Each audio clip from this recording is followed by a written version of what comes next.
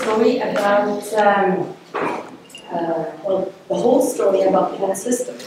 And I will tell the story about the Norwegian salmon. I've been talking today a lot about, cuisine and restaurants. And this is a story about kind of inputs into the restaurant, mainly the fish. So in Norway, the fishing industry, well, the fish farming industry related to Norwegian salmon started from a very entrepreneurial perspective.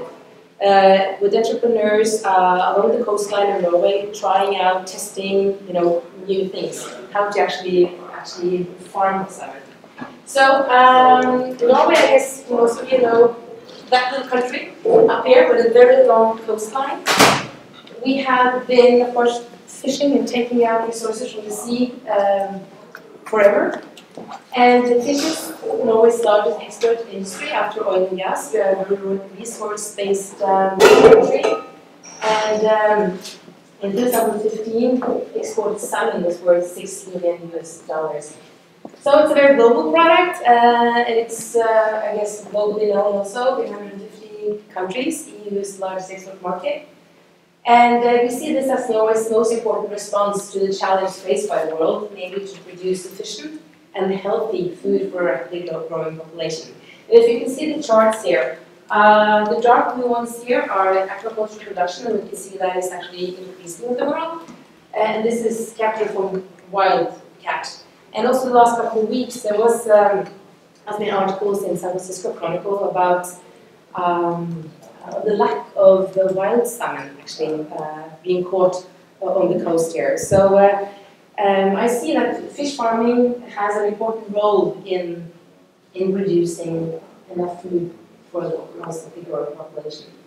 So going back to Norwegian agriculture, as I said, Norwegian seafood culture originated from the richness of marine resources going back centuries, and it has been a vital basis for vibrant local communities along the whole coastline of Norway. And if you stretch out the coastline of Norway, it actually goes 2.5 times around the world. So if you have a very long coast, even though the country is very small.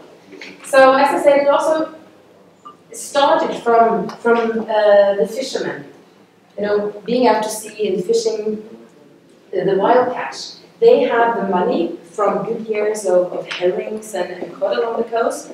And they also had, of course, a lot of experience, and they also had some technology. So they started to test out if they actually could farm fish, because of course they would have a supply of fish that was more constant than the wild fish. So they tried out then first trout in fresh water, then they expanded to rainbow trout, and then they tested salmon, also in salty water, and so on. So both the people, the money, and technology from the fishing fleets, from the more traditional fishing sector, was then put into fish farming. And most of it was based on experience-based knowledge, trying and failing. And it's also a story about all the different, what should I say, factors that actually goes into farming a fish. Of course, you have to have the right equipment, you have to feed it well, you have to breed it, and you have to find medicine for it, all the things that can happen to it. And of course, you need to process it. And in the initial phase, all of the input that was fed into these different factors came from very many different sources. First of all, it was research carried out in research institutes. It was technology transfer from other countries, for Denmark, for example. It was also through people that had taken research or taken education from abroad, that taking their competence, their more scientific competence, with them from Canada, for example, on master thesis on how to grow salmon. And it was also through systems that were there already from the old fisheries. So this is a story about all these different components and all these different milieux that actually played a role into the whole system around producing salmon.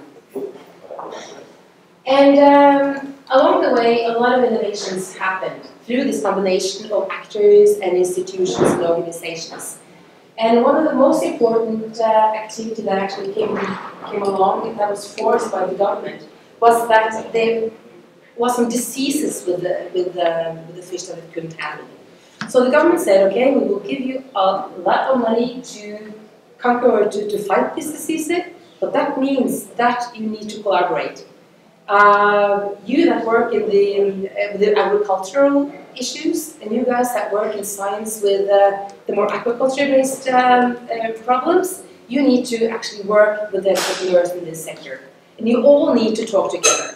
And if you do that, we will fund a research project that can conquer the kind of fish or health issues that you're having. So this actually laid the ground for this industry and for all these different actors that work together.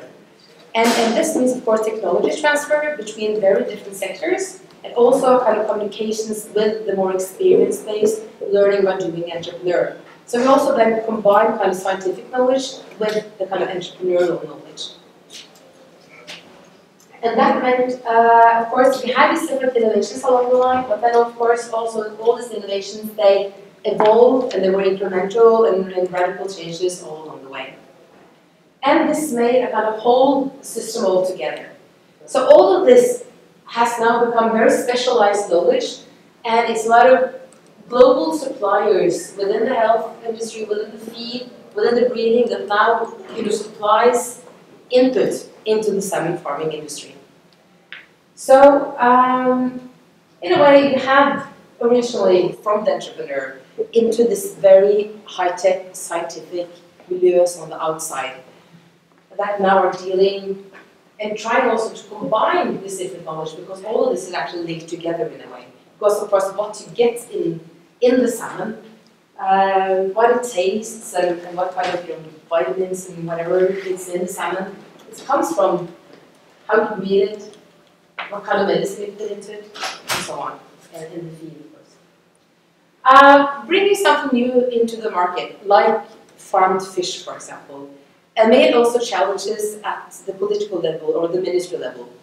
Who should be responsible for this thing, farmed fish? Is it agriculture, because we farm it? Is it fish? Is it linked to the process industry, because we have to process it in order to eat it? Or should the environmental ministry take control, because it of course also has some environmental issues and all this. So we had a lot of discussions there, and many ministries wanted to play a role, and of course that also has consequences for how an industry actually evolves. So around the system, you have all these different actors, you have the policy, and you have the government structure that all in a way needs to be combined and communicate in order to build an industry. And of course these have been a lot of challenges along the way, and the challenges are still there, because of course there are new problems and new issues that needs to be dealt with. And I mentioned some of them here. You have to couple a diverse set of knowledge for more proactive development, because you get new challenges and new knowledge, all the time in the system. You have to build strong organizations with absorptive capacity to actually take in all the scientific knowledge and all the diversified knowledge actually needed. And of course, this pressure for innovation along the way. So this was a very quick go-through of 40-something years in the fish farming industry in Norway, but it says something about complexity and all that needs to be in place in order to, have, for example, a product like salmon or farmed salmon. Okay? Great, and we'll take questions at the end. Yeah. Okay, great. Hi, so we're going to shift gears a little bit at the growing and harvesting ends, and then the eating. So the first question we want to ask is why we want to eat wild food. So the first, I like to say delicious, nutritious, environmentally friendly. I start with delicious because, as Michael Blom-Frost aptly put out in the first session, if it isn't delicious, we're not going to get people on board. I am a nutritionist, dietitian, as first and foremost, and I feel that I'm always trying to tell people, we got to bring them in with delicious. telling people, we've seen this again and again, to eat their vegetables, not going to do it. We want people to be super excited about these ingredients. So this food is going to waste, and that is why we are trying to get more people eating it. This is a picture of a plant that we found growing in West Oakland. Can anyone tell me what this plant is? Mr. Show. Thank you. Thank you. Animated participant in the back. So nasturtium. Who has ever had any part of the nasturtium plant before? Okay, a few of you. Who has ever had the leaves of the nasturtium plant? Less of you. So you can see even in this room, I would love to do that with the entire audience to see who's tried the nasturtium leaves. That nasturtium flowers are often used as garnish, but the leaves are really tasty, radish, have the spiciness, very nutritious. We have some nutrition results back that are really exciting, and largely just not being eaten or considered food. So, and we're in this group of food innovators, right? And I actually just added this quote to my slides a few minutes ago, necessity is the mother of invention, because I see this come up again and again in the presentations. Anthony is in here, the chef's table was talking about using the whole vegetable and how that's a really exciting, we say that these things are new wild foods, using the whole vegetable, they're actually pretty old, right? We're just kind of coming back to that because of this necessity, because we need to go back to these means of eating, and I think that that's getting people really excited about plants. So a lot of benefits, I can't really get into all of the benefits, but we have been investigating a few of these more specifically. You can see, kind of like Heidi was saying earlier, you can see that all these benefits don't relate to any one area of the food system. They kind of touch on a lot of different areas in the food system. Also, let's not forget survival skills. Drought, Armageddon's around the corner. And largely these wild foods are free, right? They're growing and they're being wasted, and if we take advantage of that, then they're free food. So one of the really exciting investigations that we have begun doing is looking at nutrition. And as a nutritionist by trade, I kind of hate talking about nutrients, which sounds weird, but I like to think of the whole food and get people to eat more plants and have a balanced diet and enjoy their food. But if you look at the nutrients, it's really exciting. We're comparing mallow. Has anyone ever had mallow in the room? It grows all over the place. It's very kind of like a thicker petal, very soft, has kind of like unctuous qualities. So we're looking at one serving of mallow versus one serving of spinach. And you can see much higher potassium, 5 times as much fiber, much more protein, calcium, iron than spinach. So pretty cool, right? These wild foods have really great nutrient content. And then if we look at dandelion, and this is comparing dandelion conventional to wild. So same plant, just one of them was found in Platia sidewalk cracks in West Oakland, and the other one was purchased, or this was data from the USDA nutrient database. So, conventionally grown. And you can see even just the same plant, these nutrient panels are a lot better. Higher potassium, twice as much fiber, calcium, iron. I do want to mention with the mallow that there's more calcium in a half a cup of mallow than a half a cup of milk. So if you have people telling you you need to be drinking dairy products for calcium or eating animal products, it's not true. You can just go out and forage mallow. So that's pretty exciting. That's one aspect of our research. Another aspect of our research is addressing some of the challenges. We find that one of the biggest challenges we face is overcoming this stigma about wild foods. So if you see this picture here, does anyone see this and think, yum? I know one person in the room that does, but can anyone tell me what this plant is here? Fennel. Yeah, that's right. So this is fennel. You can see tons of fennel growing here. This was also, we did a lot of our sample collecting in West Oakland in asphalt.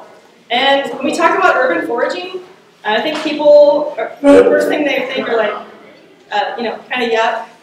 Well, they always talk about dog feed. And environmental toxins. So people are really worried about environmental toxins.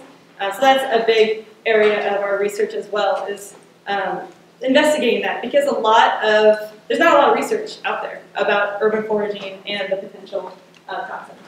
Some other challenges here, I'm not going to get into all of them, but there are a lot, as I'm sure you're not surprised. And then, of course, the ideology, which we'll touch on in the next few slides. Would anyone eat this fennel if they came across it? A couple of you. What if you found out that we had results showing that these plants had not concerning levels of environmental toxins? Would you be more likely to take it? Yeah, so our results, we're still analyzing some of the data, but we've taken about six samples. 6 species. 6 different species, and we've gathered them from areas that look just like this. And so far it's been really, really exciting. We kind of did it, and I was like, oh, elephant in the room, what if the samples come back and they're like really dangerous? But they're not, and we took them from really industrial areas. And we're measuring common household pesticides, industrial pesticides. We're still waiting on the phthalates and nutrition, PCBs. We're waiting on heavy metals. Even if the soil was high in heavy metals, the plants do not. We're finding the plants don't bioaccumulate those metals. So these species. Sorry. Under these soil chemistry conditions. So obviously, it's preliminary. We've only taken 6 different species, but it's promising. The metals are taking far more. But for the nutrition and the pesticide residues, it's really. Yes. But so far, really exciting. None of them have been scary. Let's put it that way. Okay. So we all know that research is not everything. If we just measure these plants and say they're safe and they're really nutritious, that's not going to get people eating these plants, right? Everyone knows that we should be eating more fruits and vegetables, but America is still not doing it. So we need to do something else. So we started Wild Food Week. We started it last year in April, and during Earth Month. And we have restaurants. We get barrier restaurants to feature wild foods on their menus and highlight them and promote them all at the same time. And so in that way, we can get people to start recognizing these plants as food. And last year, we had about 5 restaurants, including the Perennial and a preview show. And this year, we had about 8 different restaurants, Chez Panisse, the Perennial, Mission Heirloom, Sweet Green came on board, which is a national chain, so that was exciting. Brown's on campus, and I'll show some pictures from those as well.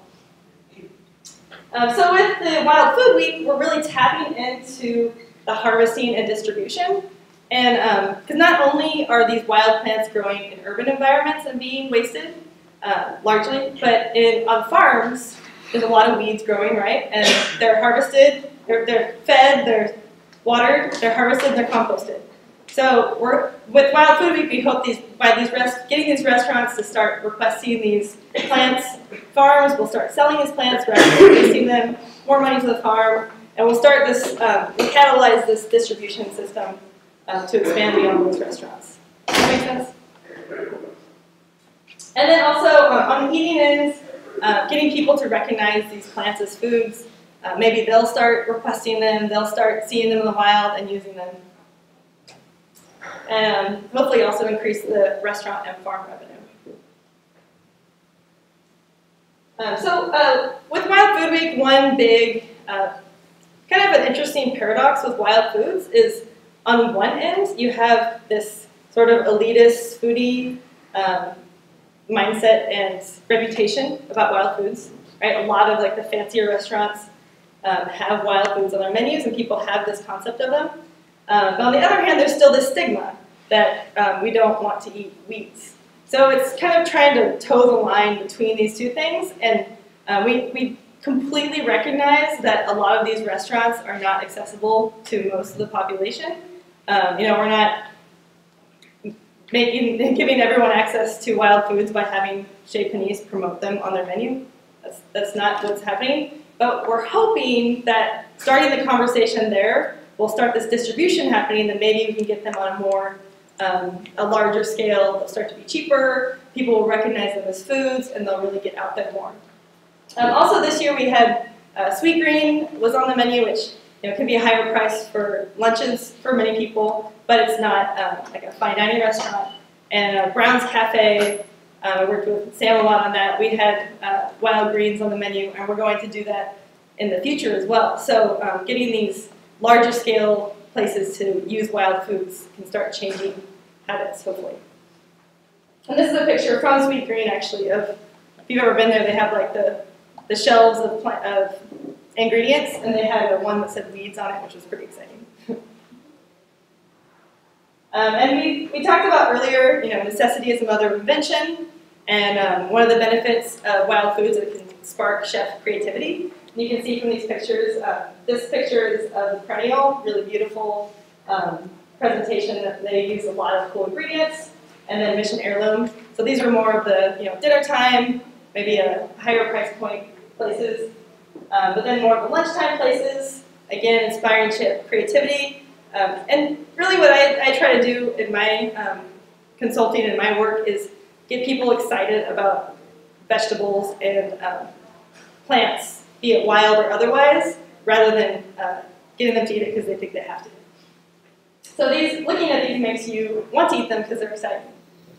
So the future of Berkeley open source food, we're just going to continue to try to tap into all of these different aspects of the food system to get people to eat more wild. We need money to do more research. This testing requires a lot of money, but it's really been awesome to see how excited people get about wild foods. Even something simple as getting them to taste, bristly ox tongue, which is a plant that you find everywhere that no one knows about, and then they start seeing it under their feet and they get really excited about it. And I think that's a really fun area to work in. And if you want to hear more about our research, forge.berkeley.edu, at OSFood, Twitter and Instagram handle.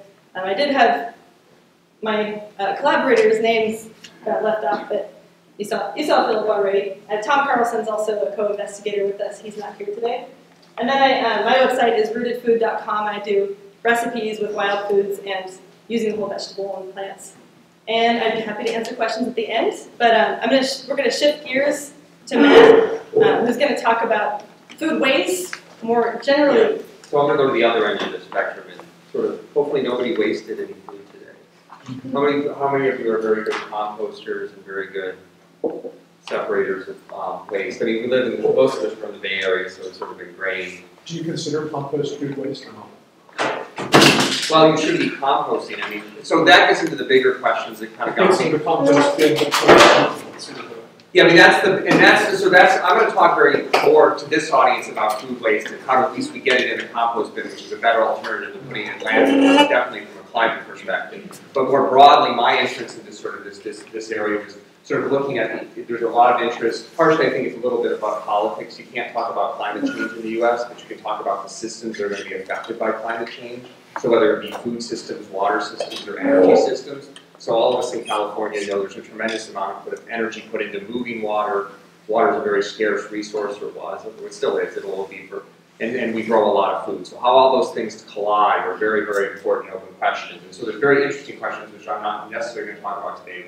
How you reuse food waste, make it into cool products, or thinking about how you compost it and take it back into energy. And we should at least be doing that at a minimum. So I'm going to focus on food waste.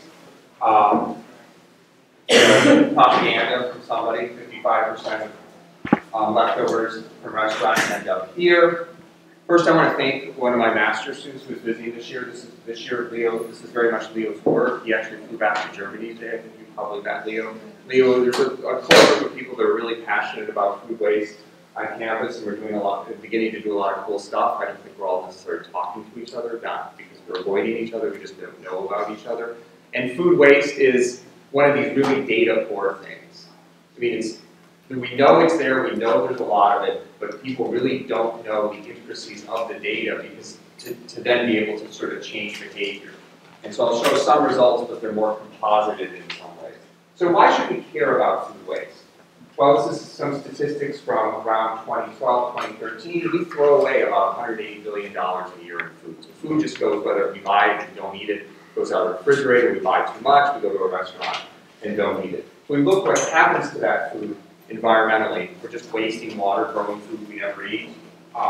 Uses 2% of our national energy, 4% of all greenhouse gas emissions. So this gets into Phil's comment about composting versus landfills. I mean, a big issue with landfills in the U.S. is whether you vent the methane or not, because methane is a much bigger contributor to global warming than is CO2. So even if just burning off the methane that comes out of the landfill is a big improvement over just letting stuff decay. And finally, socially, we're just wasting food. We have hungry people in California and the U.S., and so how do we go about using this food or redirecting this waste in a way that can feed people and increase food security across America? So where do you begin and think about how do you get rid of food waste? And so there are two very, very different stories. If we look across the world where most people live, not in the US, not in Europe, not in Japan, most of the food waste is occurring before it gets to the consumer. It's issues with pests, it's issues with slow transit to market. How do we get that food there in time before it goes back? However, if we look in sort of a modern, northern economy, US, Europe, East Asia, we see that most of the food waste is coming later on in the supply chain, at the consumer side, whether it be in the restaurants, the retailers, or in households. And so those obviously present very, very different challenges. Households are very diffuse, individual actors are many, many, many.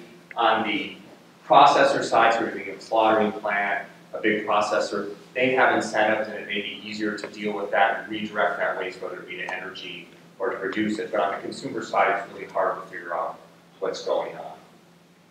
So what can be done? So there's a great report that just came out, this Refeed report. This goes, and if you Google Refeed, R-E-F-E-D, you can find a lot of information. So it's a composite of sort of government and industry. And they made one of these classic cost of abatement curves that hopefully everybody's seen.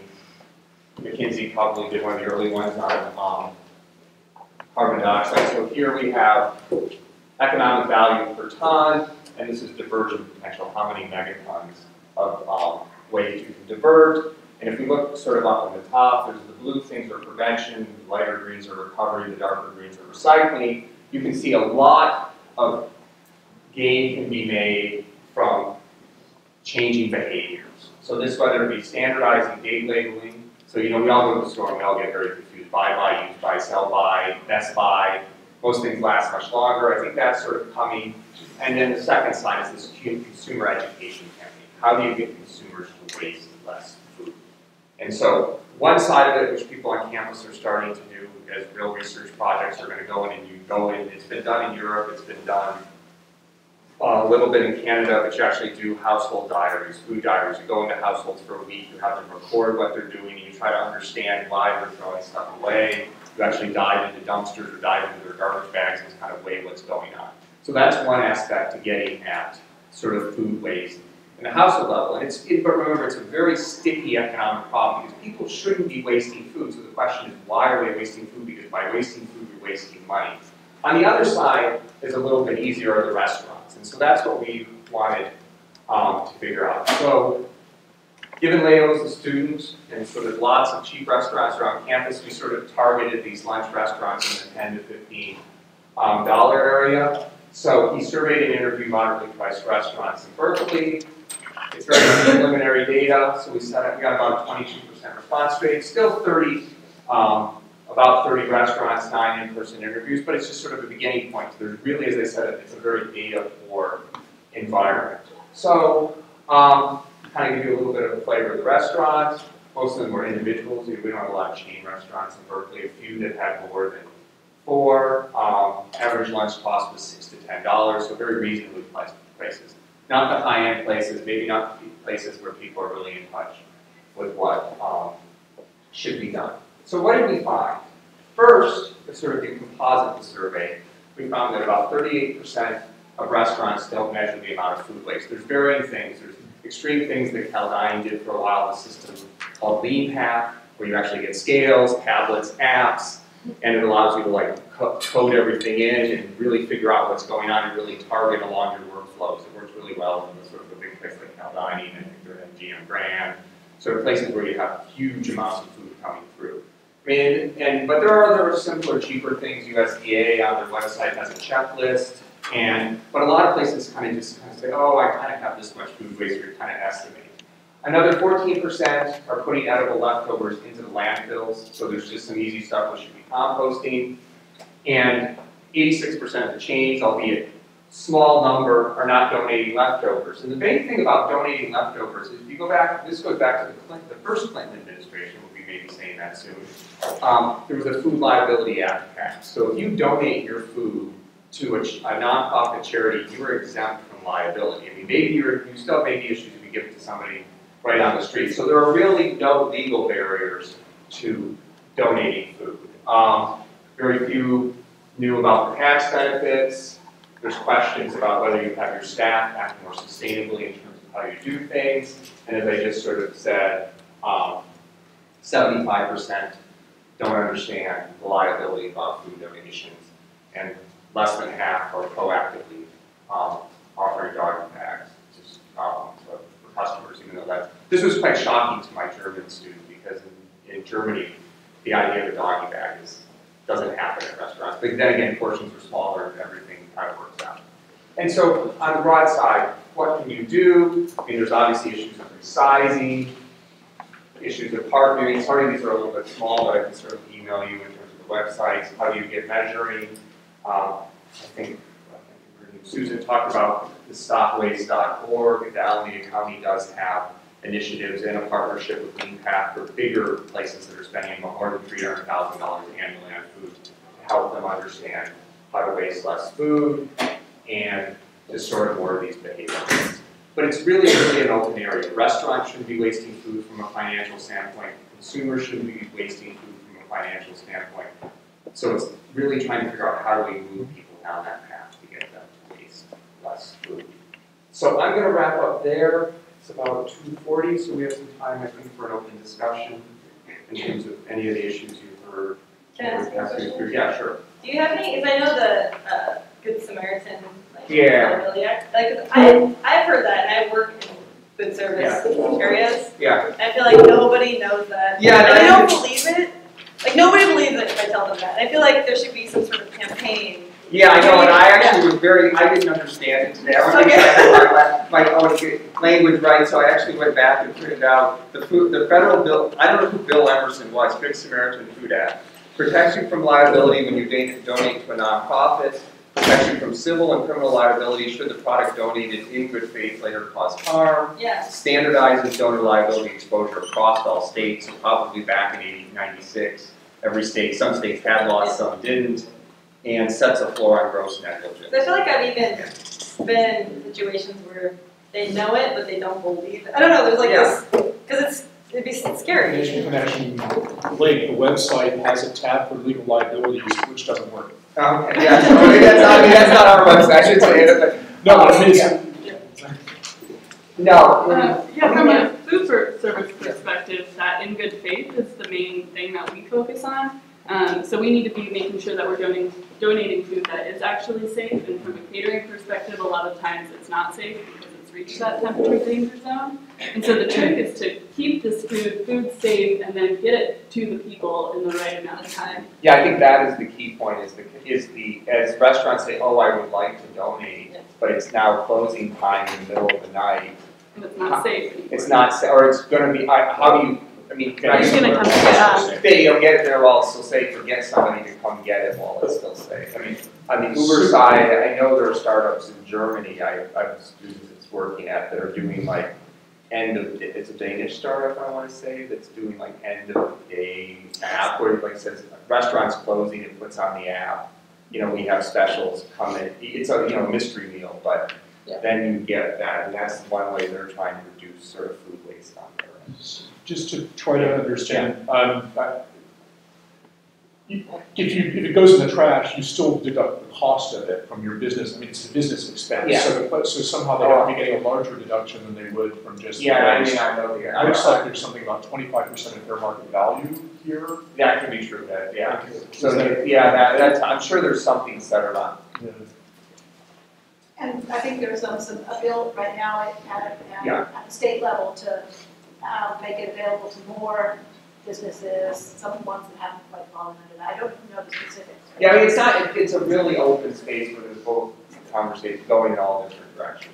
But you said that so few of the providers are actually getting the metrics Yes. without having a grad student in the room doing it for them. So Yeah, that's the real challenge. Is how, I mean, but I would say it's a classic science research problem. You say funding agencies, you can't go to and say, I know there's an interesting answer here.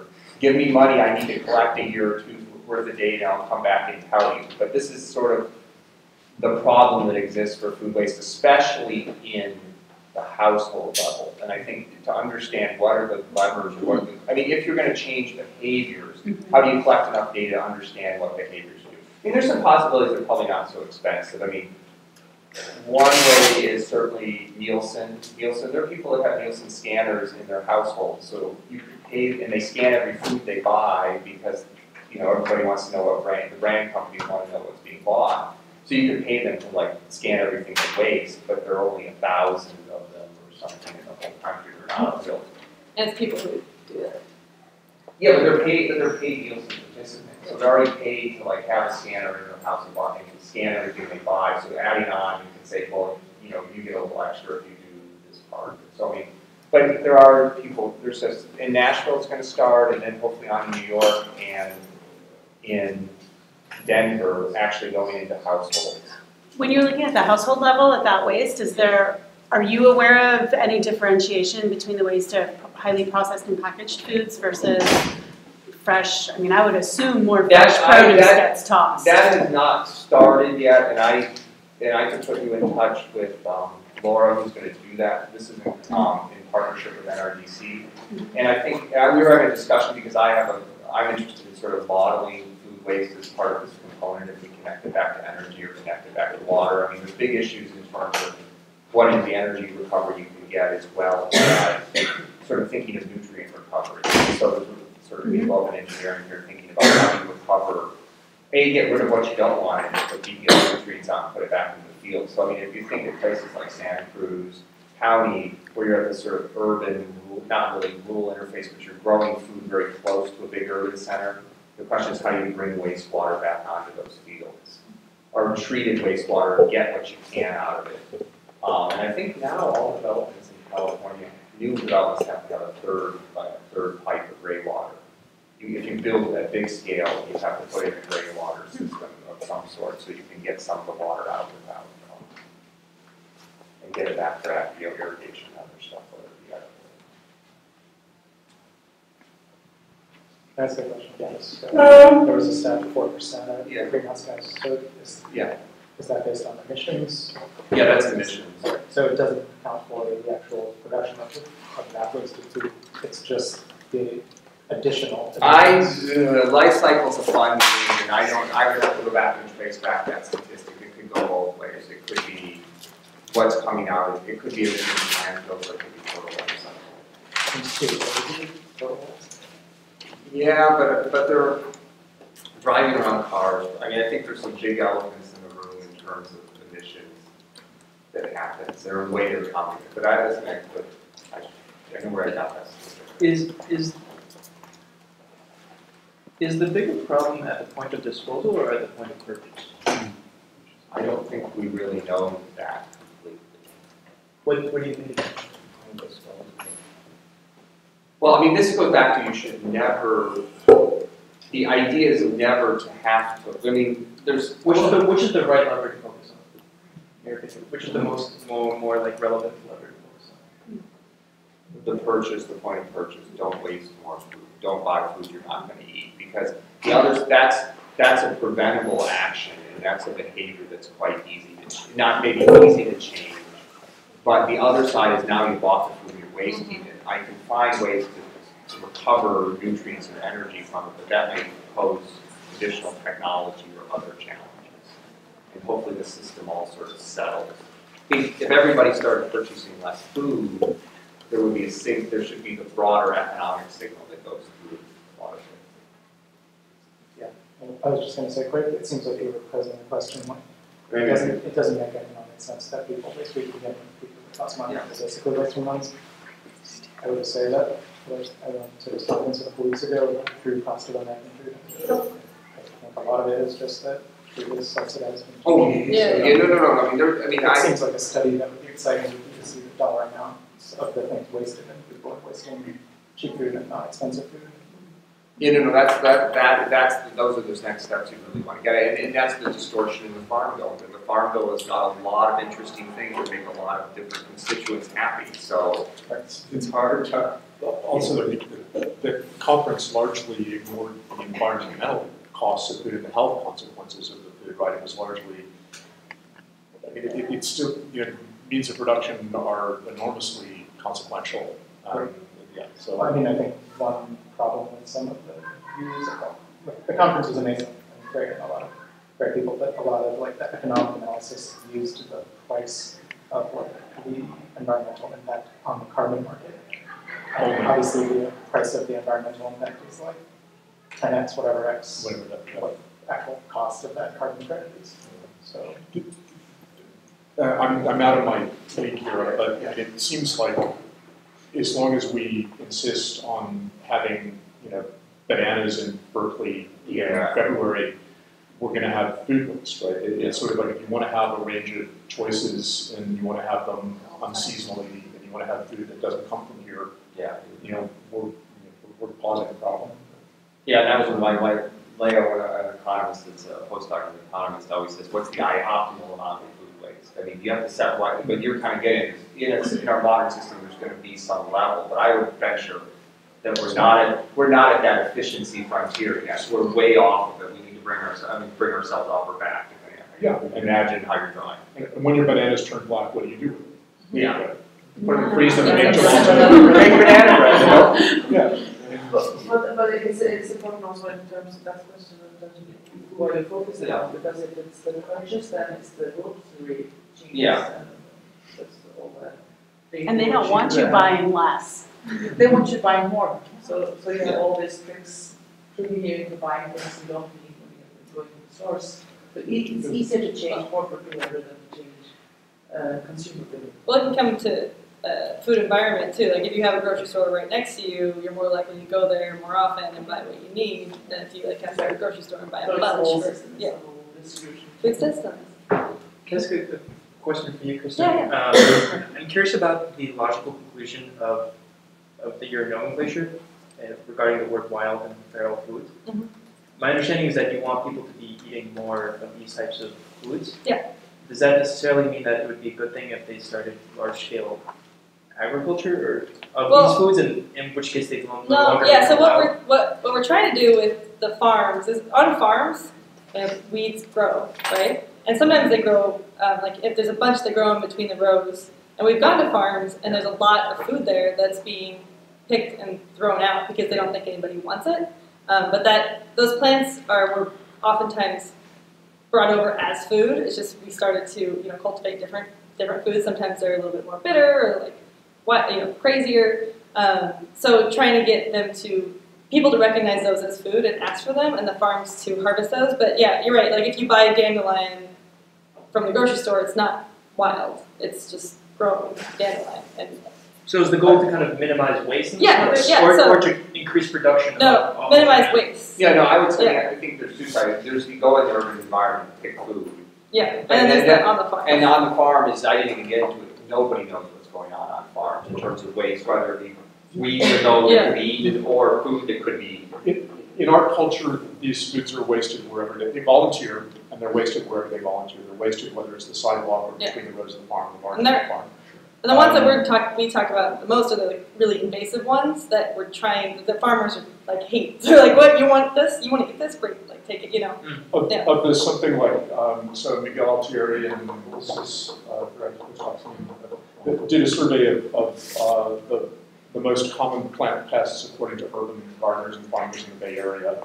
And of the 19 they identified, 11 are edible, including 1 through 6. I have a very technical question. Yeah. How is serving size determined?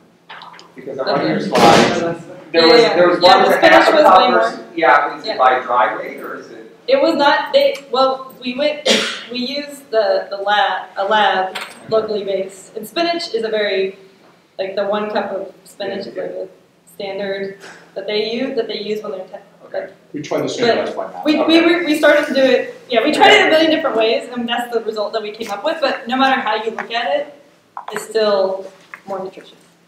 Can you speak more to the, the cachet of these wild foods and really it seems like from an economic standpoint there could be like a real benefit socioeconomically speaking to being able to go in your backyard and feel confident. I think when you say wild, like what's the first thing that comes to mind when you think of wild foods? Anybody?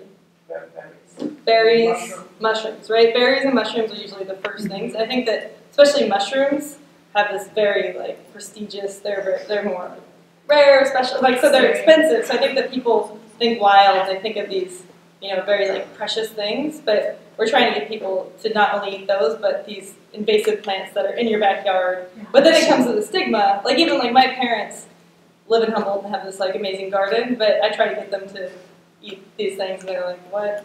So it's like it's overcoming that. I mean, for you to jump in, but there are enormous cultural differences.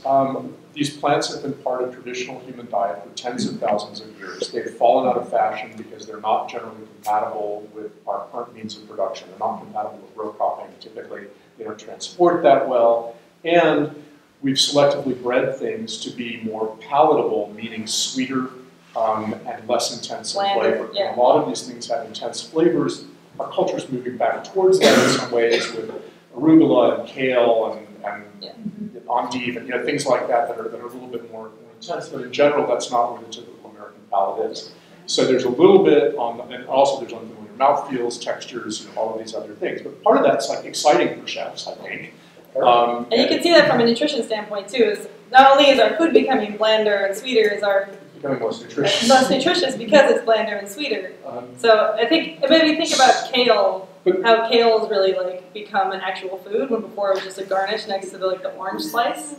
So at the same time, there are many parts of the world where these are still part of daily diet, right? You go out and forage and stuff. And the difference between the berries and the mushrooms and this stuff is berries and mushrooms have a relatively short season, if a season at all, depending on where you live. The greens have a season just about everywhere on the planet, including the desert. I mean, it's remarkable. You can feed yourself almost anywhere, almost any day, if you start looking at greens. So you need like an edible schoolyard project. Well, I have photos that show more food volunteering outside the boxes at the edible schoolyard than being deliberately grown in boxes. There's more food available. It's like, well, and those are your best ambassadors. The people, the kids in those communities. That happened when Sam and I, before the Browns wild food thing, because we're still working with the farms and it's really new, and so they forgot to deliver a few things.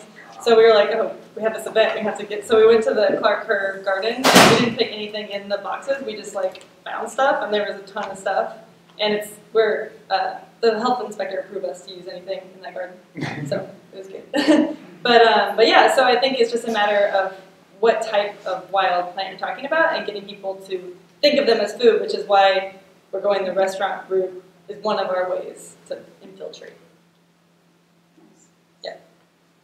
Any other questions? What? Well, it's about that time. Yes. Oh, it's about that time. It's about that time. If the other groups are on time. Well, thank you. Yeah. Thank you.